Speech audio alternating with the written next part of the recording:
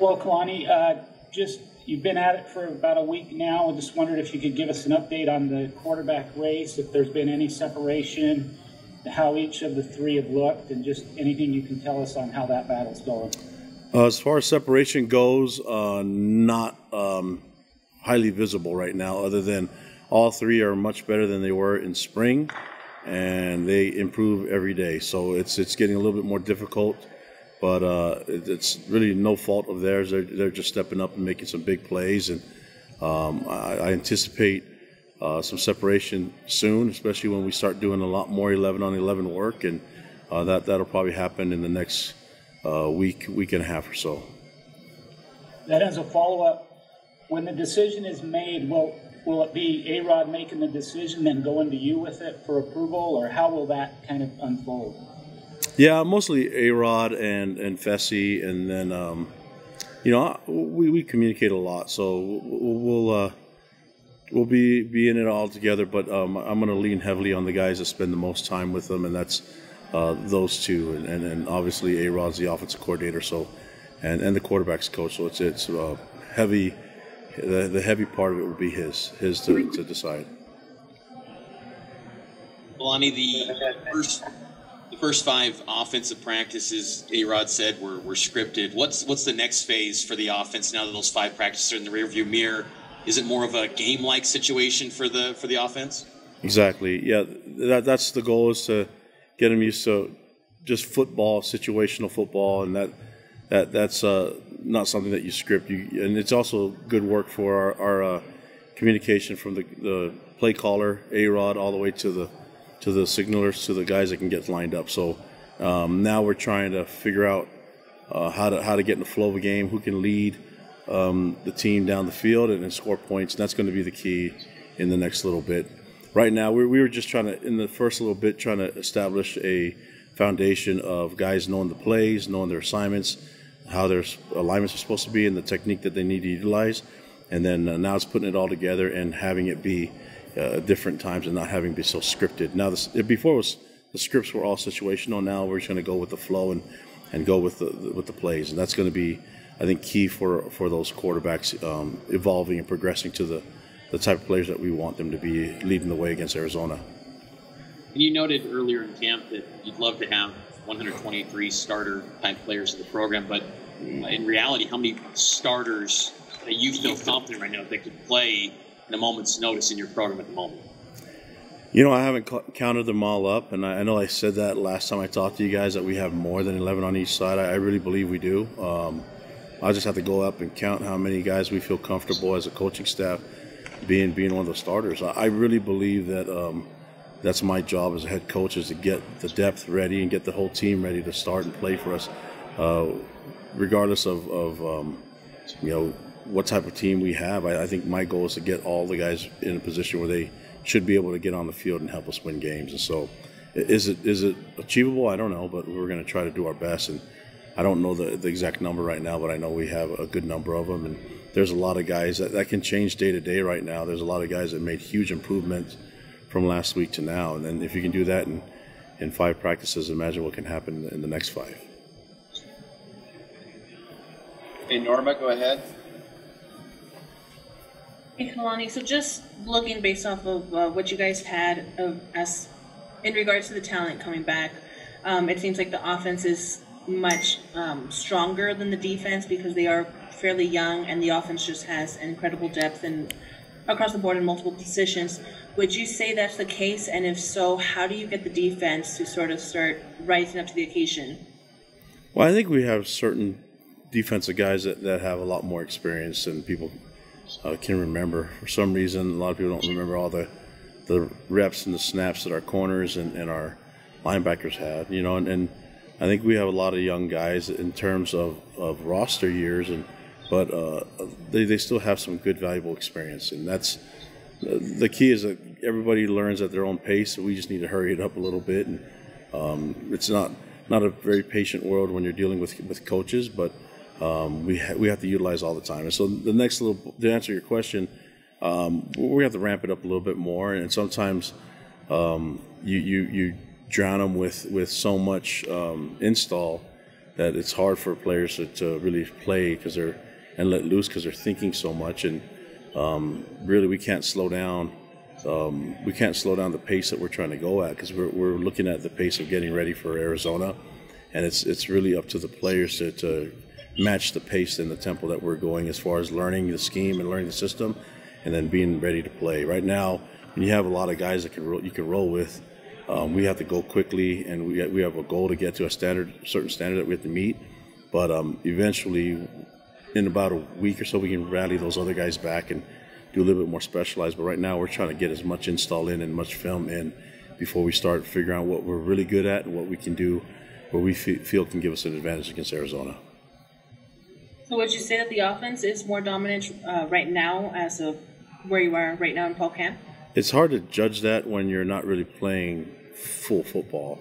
When you're just doing like scripted reps and things like that, it's difficult to say that. I know that there's times that practice looks really ugly, and I'm okay with that because that means that we're trying to work through practice, trying to get in a situation where guys get better and guys may take chances and be a little aggressive on both sides of the ball. And then there's times where we're going to have to play 11 on 11 football where nothing's scripted, and that's where we're going to start seeing, who's got the upper hand here. And so we're going to start doing that this later part of this week and looking at the next 3 practices doing that, and then we'll see what happens. And that's probably where you're going to get some separation in a lot of positions, including the quarterback. But right now, it's hard for me to say that when everything's been really scripted reps and one-on-ones, and so it's not real football when you're looking at the entire in the entire process of what we're trying to do in practices.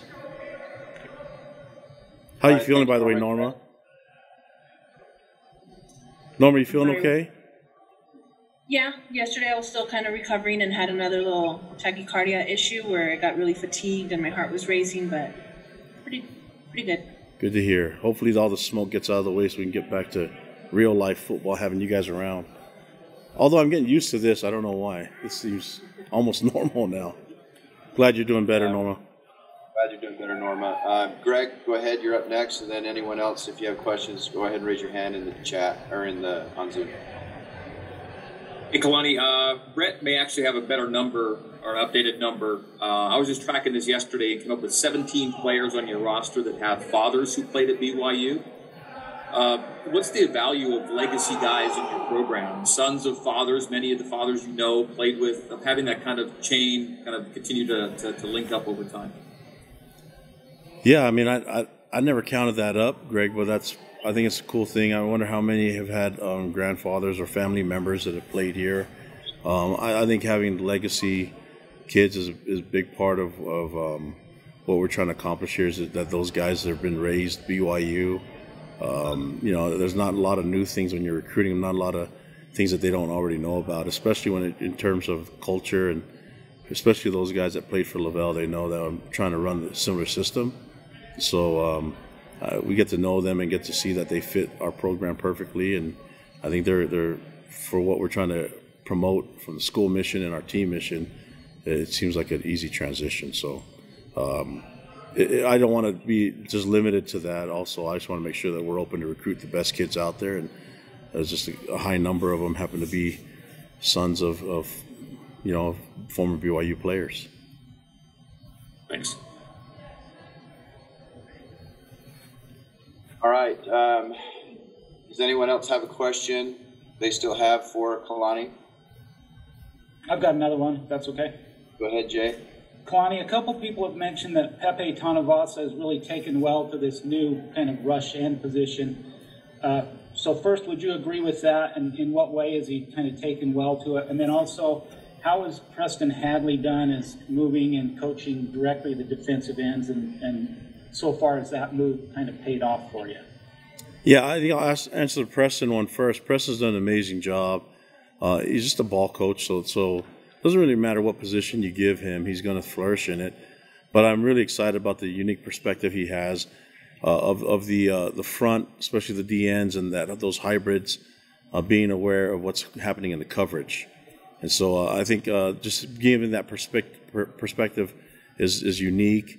But you look at Preston. Preston's a student of the game, so he's going to learn as much as he can, and do his homework and do his research and get our guys to kind of fit. He looks at our personnel group and looks at our players and tries to find the best place for those guys to flourish, and talks to Ituyaki about getting a system and putting them in a scheme that would work.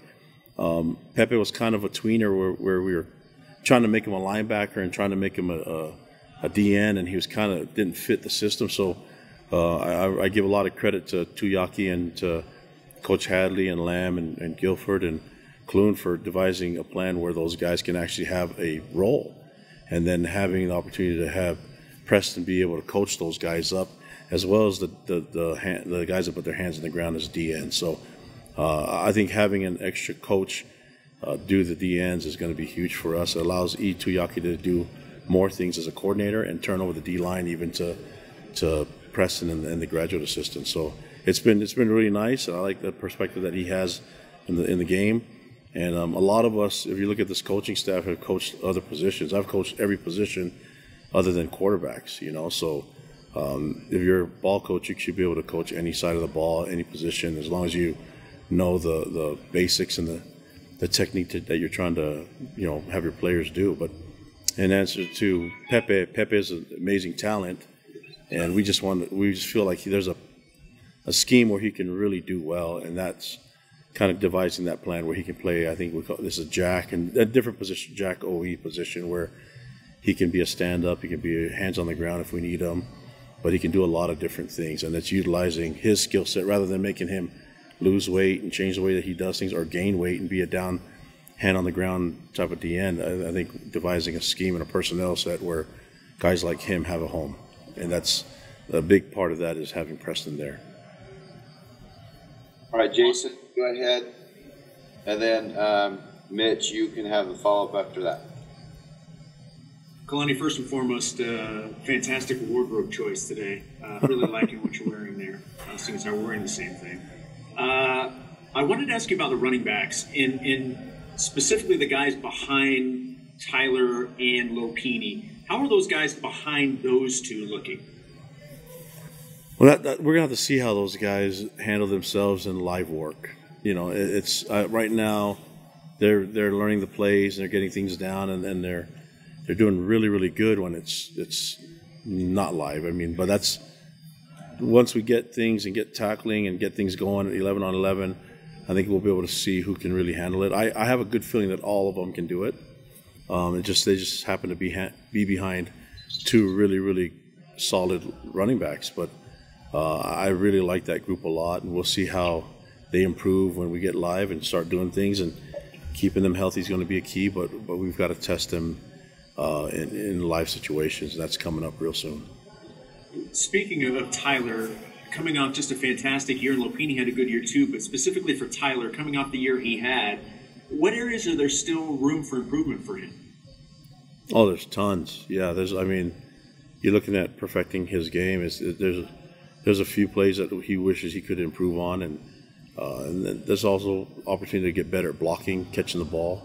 All those things matter, but what I really want him to do is step up and become the leader that we started to see already since the end of the season. Him being a vocal leader, and that's not his deal, but he's getting out of his comfort zone. He's learning how to become a leader, and the players are really they're just really taking to him as a leader. They love following him, and it's not really that difficult when you're a guy that just does everything right and works extremely hard. So we just need him to keep mentoring these young guys along and being one of the main leaders on our team, and so far he's doing a good job. Thanks, Coach. Kalani, I wanted to ask you about the newcomers that joined the cornerback room, and Jacob Robinson and Caleb Hayes. Maybe what type of impact have they brought to the competitive depth in that cornerback room that already appeared to be pretty deep? What has Hayes and Robinson brought to that room? Oh, yeah. They got the size and speed, exactly what we're looking for. They have a lot of talent, and so, adding to our depth and our talent, that's huge for us. But I really feel good with what Gennaro's done with that group, man. It's a solid corner group, and we just got to keep testing them. And so I think there's a chance that we'll see a lineup with a lot of different corners contributing to our success on defense. And it just helps out having guys that are here that are pretty much game ready, and then we just teach them our system and away they go. But so far from what I see, and they have the talent individually to really be something special here for us.